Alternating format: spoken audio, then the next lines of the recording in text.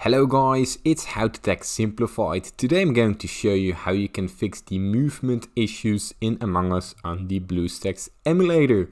Now first off you need to open up your Bluestacks player. Now from here your Bluestacks will open up, it will load up and you can find the Among Us app. Now in this tutorial I'm going to show you how to easily fix it and just simply follow along and do as I say. Now once the Bluestacks app has opened up, you simply search for the Among Us app.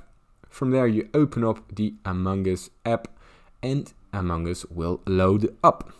Now once Among Us has fully booted up, you simply go down to your settings in Among Us.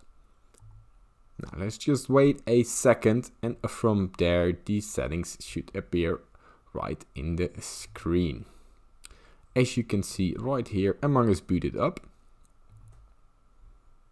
And from there you open up the settings. And this is very important that you change the controls from touch to joystick. So make sure that it is set on joystick.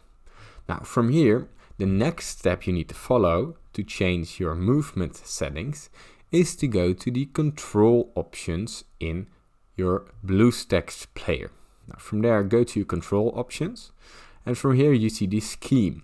Now make sure that your scheme is also set to joystick right here.